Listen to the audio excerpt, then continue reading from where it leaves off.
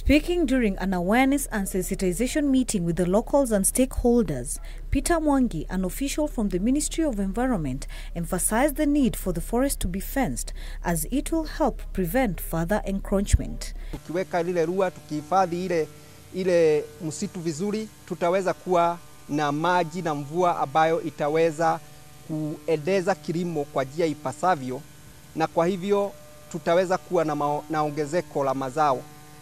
Pia hii ua litazuia mizozo baina ya wanyama wa pori na watu. Italeta utalii.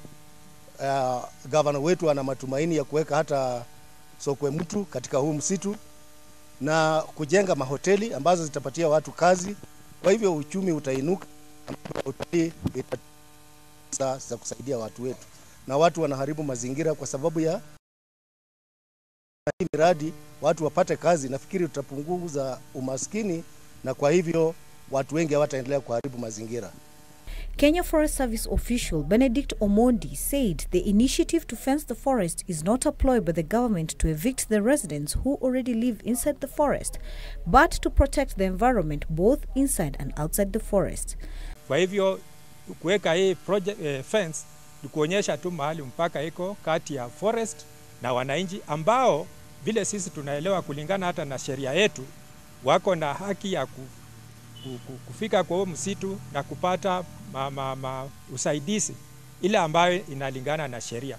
The locals, however, complained of not being included in the whole decision-making process and called on the ministry to do an elaborate awareness campaign that will help them understand the project better. We collect information as much as possible from all the stakeholders so that everybody is brought on board in the thinking and in the implementation of this exercise. So I think that is the most important thing, and that's what we are doing now.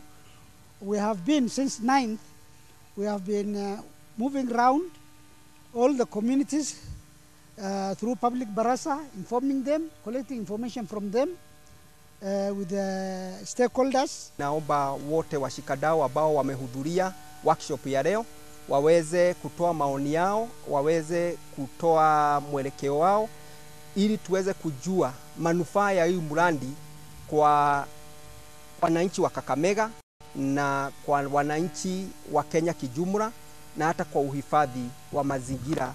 For Channel 1 News, I am Emily K. Badi.